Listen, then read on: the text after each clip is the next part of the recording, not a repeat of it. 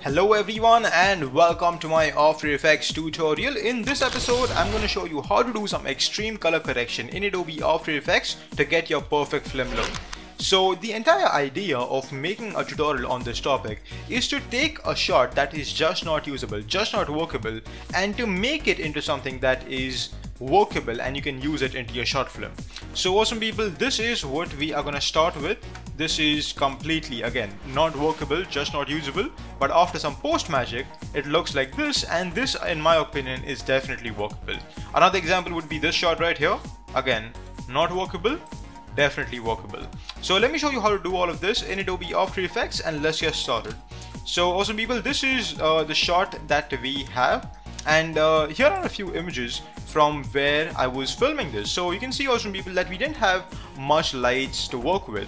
Now this tutorial is made for new upcoming filmmakers, right? We don't have big cameras, no lighting setup, but they still want to shoot something, right? And now awesome people, you can go out there, shoot something, and I'm going to show you how to fix it in post, and let's get started. So again, no lights, but let's add lights in post, right? Alright, so the first thing awesome people is to just see what you are working with. Now I would say that awesome people, if I was to put more time into this, I would get a much better result. For example, right here awesome people, there's his hand, my actor's hand. If I was able to roto the hand, I would be able to individually affect the hand and I could brighten it up without worrying about the gun or anything in the background. So if you put more time into it, you can end up with something that's a lot better. But I'm gonna assume that you guys are on a deadline, so let's get started with that, with keeping that in mind.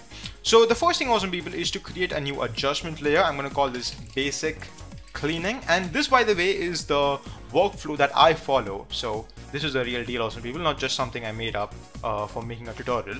Alright, so basic cleaning, what I'm gonna do is I'm gonna add levels to this. I'm gonna go to effect, color, levels. Now you can do the same thing also people with curves, but in my opinion levels are a lot easier to work with because you can see the color data over here. You cannot see the color data in curves. Anyways, I'm gonna take this to the left, bring this to the right, and you can see that just by that we have improved the footage a lot. There's still a lot of noise and a lot of mistakes in the shot, but we are getting a better look. So this is before, this is after.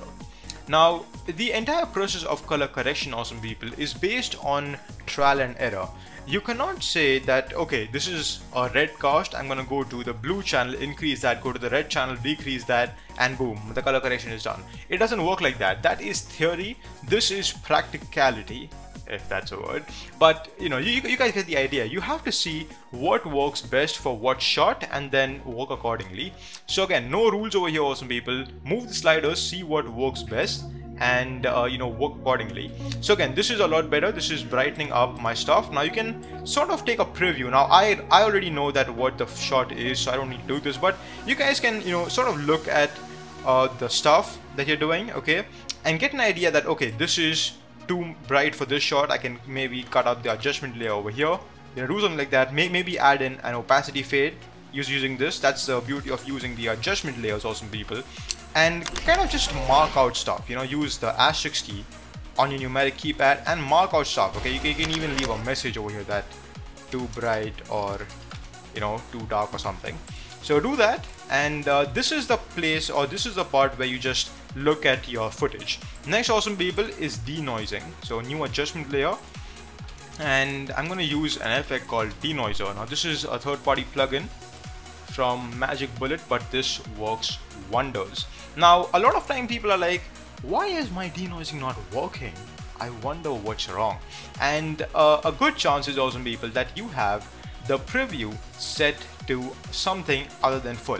If you want to take a look at what denoising or denoiser is doing for you, you have to set the preview to full. If you have set it to half or quarter, this is not going to work. So example, half, you can see that there is absolutely no change, right? But if I take it to full, there is going to be some sort of change. You can see this much better. So denoiser definitely helps you awesome people to get rid of grains from your footages, and it's a very good investment if you are a film editor, a movie editor. A very good investment definitely go out there, get denoiser.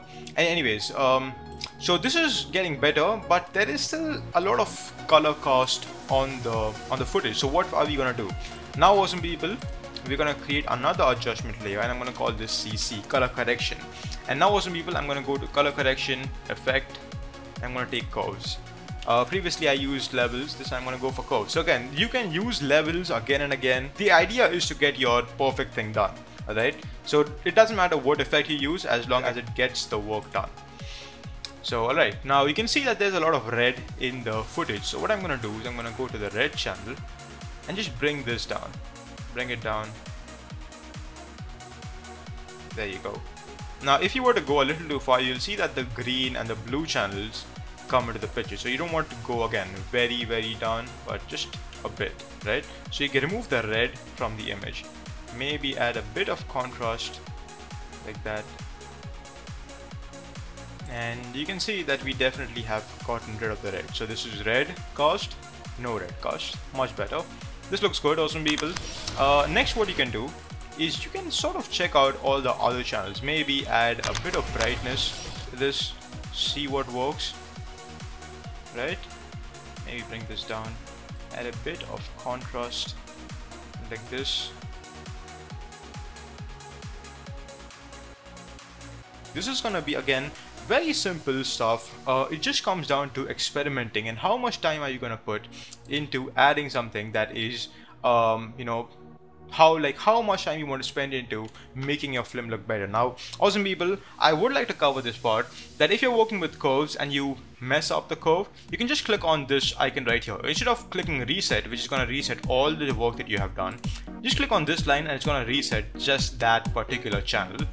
I can again start my work again if I did goof up, no worries, and this looks much better. So red cast, no red cast, red cast, no red cast. So this is good. Now again awesome people, if you were to take the time out to rotoscope out the face and to color correct the face individually, you would get a better result, right? If a client is paying you for that, then that's good. But if you don't have the time, if the client is not paying you for that, then forget about it, go ahead.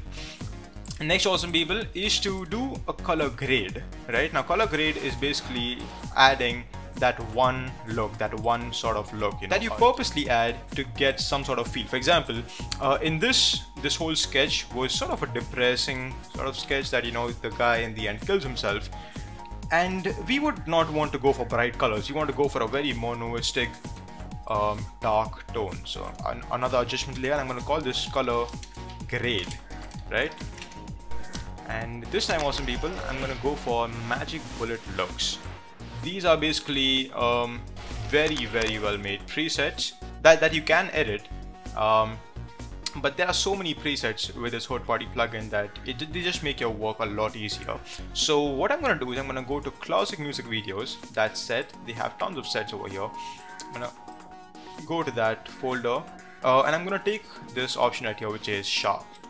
If I take that, you can see that how my image just changes completely.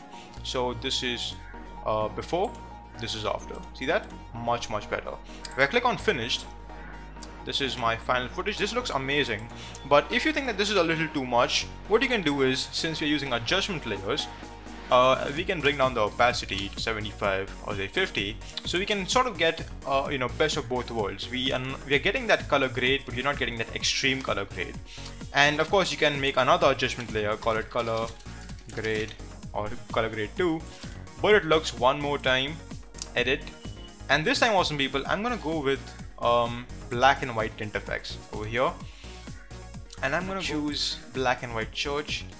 And again, this is I can't even see the bloody hand, so what I'm gonna do is I'm gonna hit the T key, bring it to 15, right? Okay, maybe not 15, say 25, definitely 25, and I get this. So before, after. See that awesome people? Now to complete the full thing, you can add in a letterboxing effect by creating a new solid. I'm gonna call this boxing. Hit the S key, break the link, and change the second value to 80. Change the blending mode from normal to stencil alpha, and this is what you get now. So again awesome people, we started with this and we ended up with this. So in my opinion, a very good color correction done. Seeing that how quickly we were able to make something like this, I think this was a very good color correction. Awesome people, leave your opinions down in the comments box saying if this was a good color correction done or no. I would really like to know what you guys think, and if I could have done this in a better way, or if I could have done it better in general. So my name is DJ Style. Thank you so much for watching my tutorial, and I will see you all next time. Take care everyone.